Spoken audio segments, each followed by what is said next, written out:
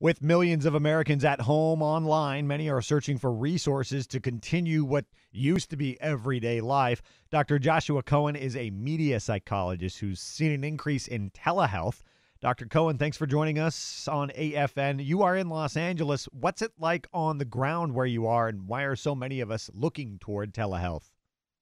Well, what I've seen so far is there's a lot of people that are suddenly using telehealth at least in Los Angeles County.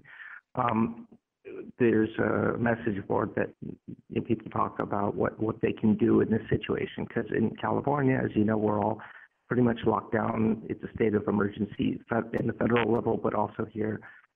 They've even called in, I hear that they called in the National Guard. It's fairly serious now.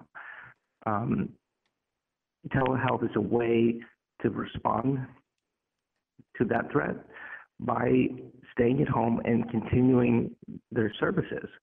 Because healthcare providers, psychologists, licensed psychologists are still considered essential providers.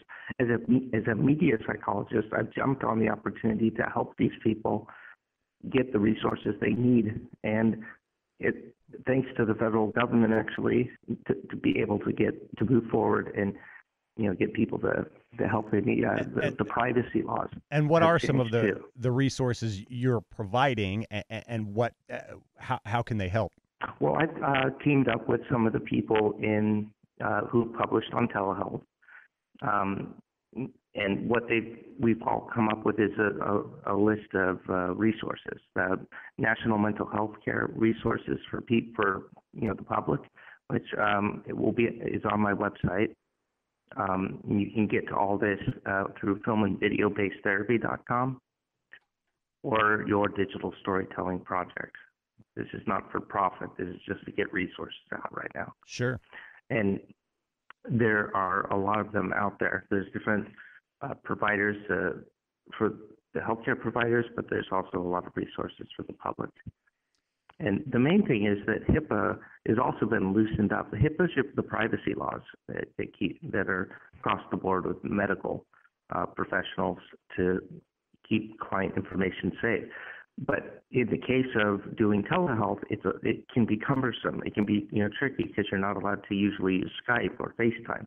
But they've loosened it up so people can do that without getting dinged by the insurance companies, because they're cooperating and helping people to switch to telehealth so that they can get help in their own home, in addition to playing a lot of games, puzzles, and telling stories. You mentioned games, but you also talked about health too. I would imagine there's resources for mental health there as well. Yeah, there's a lot of resources actually for mental health, because people can go out and seek therapy without having to leave their home.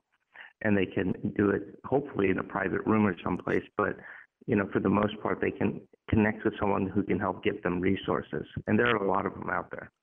Is there anything they can do without speaking to somebody, as far as just staying grounded? Well, some of the things that I do, because I'm also trained in somatic experiencing, I'm in the process of still getting that certification, and it is an incredible way of staying grounded. For instance, you might remember, if nothing else, the word SIDAM: sensation, image, behavior, affect, and meaning. I can put that on the website as well, in fact.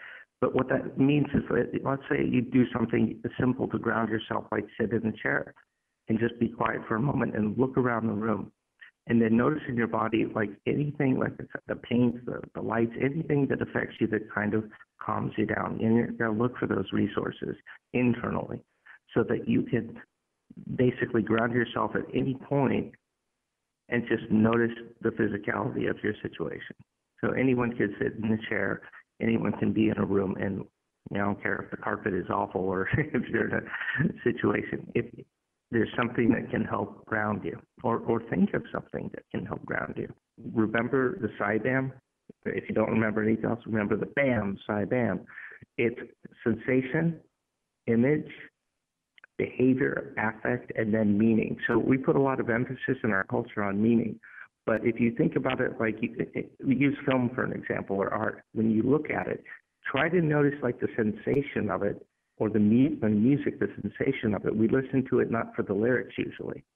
So going into that kind of way of regulating what they call the autonomic nervous system. That's your fight or flight response. It contained that. There's a part of your autonomic nervous system called the parasympathetic part. That's like, think of it like a parachute parachuting down. That's what we talk about in psychology. It's like, to remember that.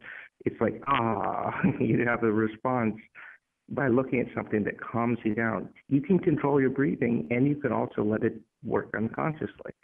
So to fight that fight or flight response, it's okay to be afraid, but it's also very difficult to be afraid when you're in your body.